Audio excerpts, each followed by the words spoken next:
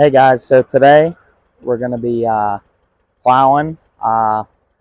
Sean's going to show you here. We got a new one bottom plow for the Super C. I went out to York and picked this plow up for 75 bucks.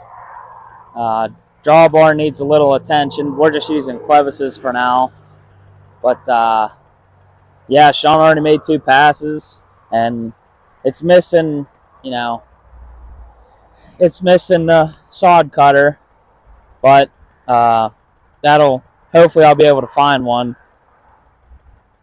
But yeah, we got Sean adjusted up, and then we are taking the sod cutters off of the 350 because I keep getting clogged. 350 is running fine. It'll handle 2 bottoms just fine. It's a little wet today. We're gonna need wheel weights, just because it's so wet. We're gonna keep plowing on, and hopefully we'll get a couple passes, good passes. We get everything dialed in. I've been messing around with it for a while, but I'm just kind of slow doing a couple passes here and there after work.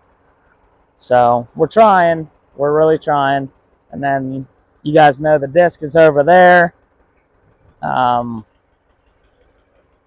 get this all, hopefully we'll get this all plowed up and disced up. And hopefully the new big tractor is here in the next month.